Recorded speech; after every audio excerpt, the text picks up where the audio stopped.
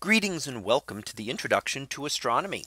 In this lesson, we are going to look at a couple of things, and those are dark energy and inflation.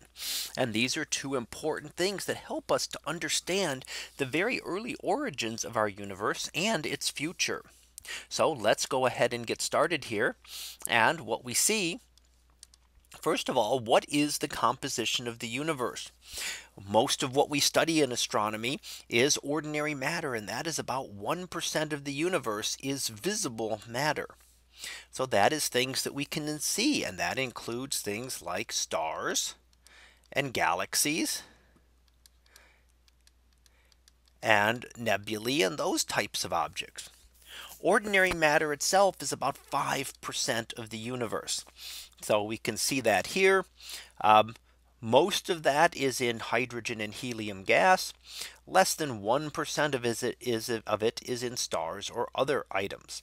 So the ordinary matter, what we generally study in astronomy right here, is just a small part of the mass and energy of the universe. Dark matter, which makes up a lot of the rest of the matter, is 27% of the universe here. And dark energy is 68%. Again, the vast majority of the universe is this mysterious dark energy. So what we have studied so far in terms of looking at planets and stars and nebulae and galaxies is only a very tiny portion of the universe. We are only looking with all of these things. We are really only looking at about that 1% of the universe that is visible matter. Now, how has our understanding of this changed over time? And what we have had is that not too long ago, just back in the 1970s, ordinary visible matter was thought to be a larger percentage of the universe. And it was ordinary matter and then ordinary dark matter, things like black holes and other faint stars and things that simply couldn't be seen. So from the 70s to the 80s, that changed, and the ordinary visible matter became only a tiny slice here. And the ordinary dark matter, another tiny slice, and this exotic dark matter seems to be a larger percentage. So the ordinary visible matter over time has become less and less important. And what is this dark matter? Well, we know that it cannot be ordinary matter, because we can study the abundance of deuterium, and that says that ordinary matter is limited to about 5%. So only 5% of the universe can be ordinary matter. The rest has to be some kind of exotic dark matter, as we thought in the 80s, and then dark energy, which took over in the 1990s. So now we have what we thought in the 1970s made up the universe is now just this tiny little piece of about 5% of the material in the universe. So how does this relate to structure formation? First of all, we go back and look at the WIMPs. WIMPs are weakly interacting massive particles, and they are hard to detect. And that is because they only interact through the weak nuclear force. So unlike things that interact through gravity or the electromagnetic force that are a lot easier to find, these are much harder to detect. An example of them would be the neutrinos. These are an example of a weakly interacting massive particle, but these are a very low mass one. So many of these have been proposed to exist, but have not yet been detected. What we need in order for structure to form is dark matter, which has to be something heavy, something with a lot of mass to it. And it would have had it would have been needed. Otherwise, we would not have formed the galaxies and the structures that we see in the universe today on the correct time scale. This dark matter does not interact except through gravity. So it could have started to form structures before ordinary matter. So because it does not interact except through gravity, it is not affected by the electromagnetic force. And therefore it could have begun to collapse earlier when mass and energy were essentially one and the same. And the ordinary matter, the stars and galaxies that we see today, would gather into these gravity wells and form the structures that we see. And this can explain the filaments and the voids that we see in the universe today. So let's look at a brief history of our universe here. And what we see is, what are the different stages of our universe? Well, very early on at time 0 was the Big Bang. And that is the time of quantum fluctuations and things we really don't know a whole lot about. The next stage was the stage of inflation. And that's where the universe went from being incredibly tiny, atomic size, to being universe size in a very small fraction of a second. And you can see by the time scale here, we are still talking about 10 to the minus 32nd of a second. So imagine the decimal point with all those zeros before it. And that is the tiny fraction of a second during which this time the universe expanded. And then matter began to form. So this is when we began to see protons form. And nuclear fusion began. In that nuclear fusion began to form the elements. So now we're getting up to just the first few minutes. In fact, the first 3 minutes of the universe. We had gone through all of this. The universe had formed through quantum fluctuations, underwent a rapid expansion due to inflation, and then matter began to form, and nuclear fusion created the hydrogen and helium that we see in the universe today. And all that was done in about 3 minutes. Then over the next few 100,000 years, the universe continued to expand and eventually cooled off enough that atoms could form. So once atoms formed and electrons combined with protons to form hydrogen, the cosmic background radiation was released. And then after that, we went through the dark ages where not much happened. This is the stage in between where the microwave background radiation was released and before the first stars and galaxies formed. So nothing much happened there and nothing much would have been visible. Then we begin to see the galaxies and the modern universe. And then finally, dark energy accelerates the expansion. So the expansion, which had undergone a rapid acceleration here during inflation, had been pretty steady for a long period of time, and now is continuing to accelerate and increase at an increasing rate. So this can explain all of the observations that we see so far. But the Big Bang does have some issues with it that we have to try to be able to understand. And what we see is some of the problems with the Big Bang.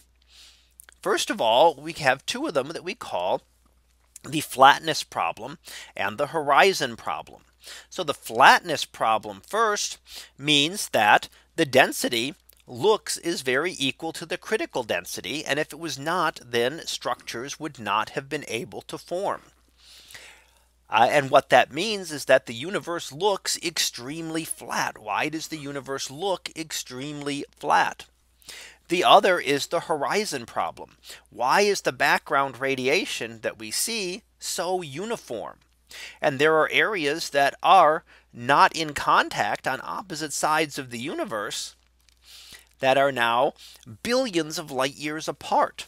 So we're looking off nearly 15 billion light years away and heading on opposite sides. That means there is no time for these to have been in contact and to have smoothed out any temperature variations. So these are two things we want to look at and be able to explain. Why is the universe so flat? And why do various areas look essentially the same? So how we explain these is what is called the inflationary hypothesis. So inflation is something that we use to try to explain this. And it's essentially that in an instant of time, the universe grew by a factor of 10 to the 50th power. So a 1 followed by 50 zeros.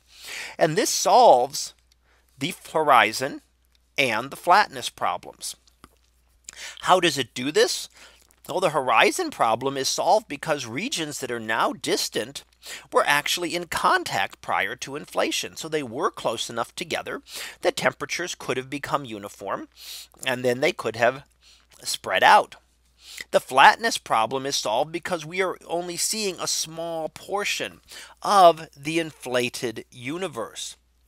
So in this case, if we want to look at what we're seeing here for the inflated universe, we can look at an example. And here is an example that we see to explain inflation. And that is a balloon. So we imagine a balloon as being the universe. And if we're on a very small balloon as an ant here, you can easily see the curvature. Now, if you imagine that this is a very flexible balloon and you could blow this balloon up not just to a few inches or a foot or so, but do it to kilometers in size, then the ant is still going to be there the same size and is now only seeing a small portion of the universe. And that small portion of the universe will look extremely flat, even though the overall universe is still curved.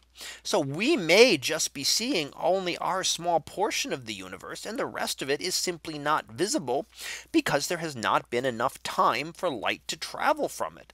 If there are parts of the universe that are 15 or 16 or 17 billion light years away, then it will take billions of years before that light can actually get to us. Now, one of the ways we can try to explain this and try to understand what's going on with inflation is through a grand unified theory. And this is a way to try to combine the four forces of nature. And there are four known forces. There is gravity, which is the weakest force. There is the electromagnetic force, and the strong nuclear and weak nuclear forces. And these can be combined together under conditions of very high temperature and very high pressure. Now, we've been able to do this in part here on Earth. And in fact, we can simulate the temperatures that would be needed to combine the electromagnetic and the weak nuclear force. So we have been able to simulate this in large colliders here on Earth. We also have models that can go back and combine the strong nuclear force. So we can get those right. But the problem is gravity.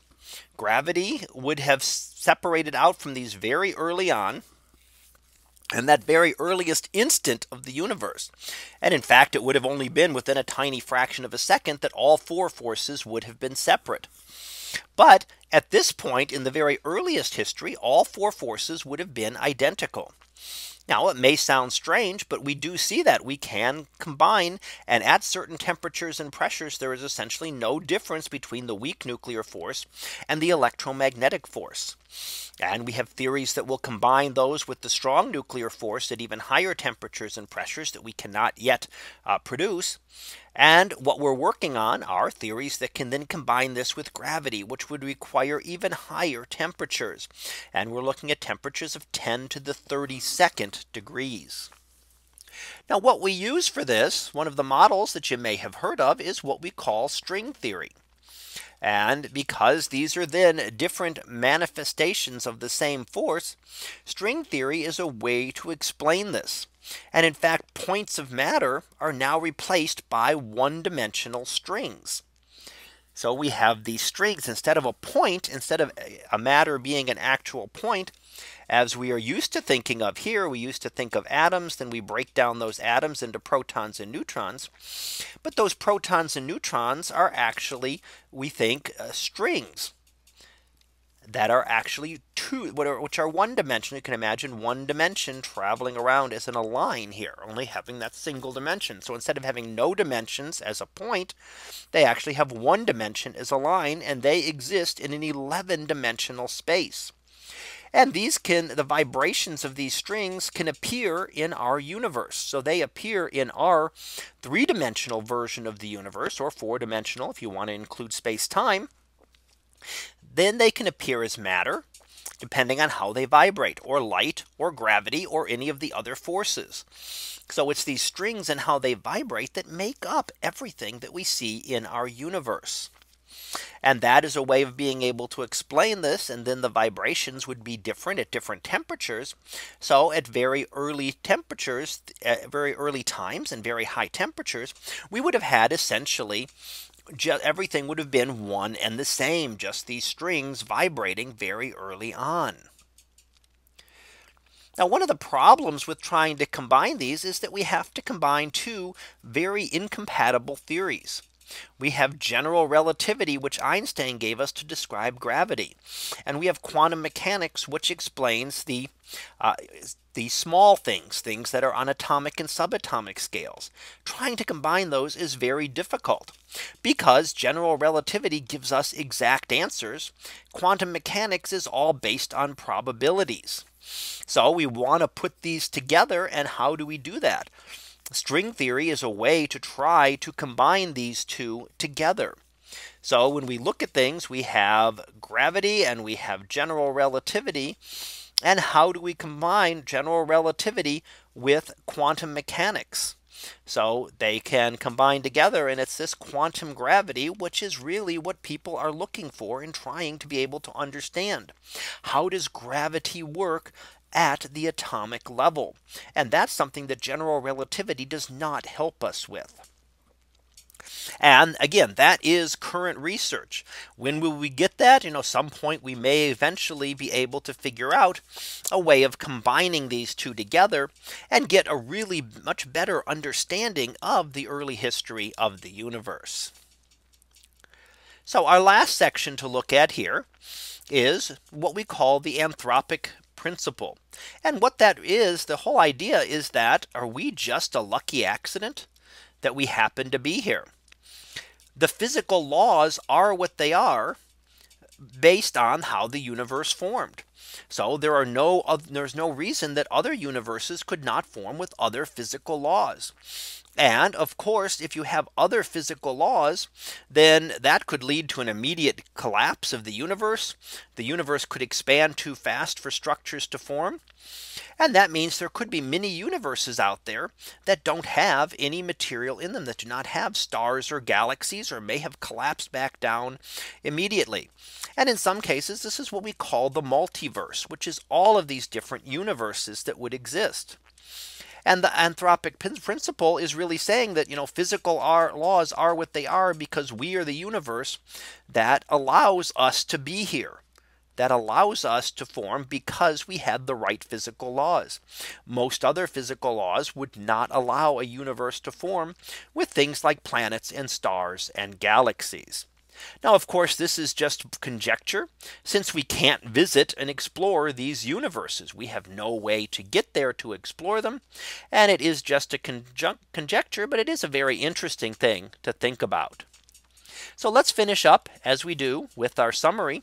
And what we find here, first of all, is that only a small fraction of the universe is ordinary matter. Everything that we've studied in astronomy is only that tiny fraction. Maybe 1% of the universe is the visible matter that we see.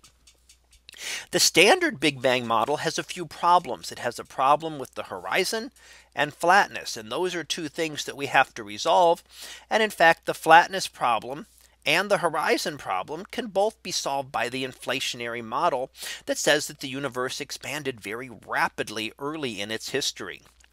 And then we look at unified theories as a way to combine the four forces of nature and put them together in a better understanding. And what we're using right now is what is called string theory, as a way to try to put these together, that matter and forces and everything is actually vibrations of strings in a much higher dimensional space. So that finishes up this lecture on dark energy and inflation. We'll be back again next time for another topic in astronomy. So until then, have a great day, everyone, and I will see you in class.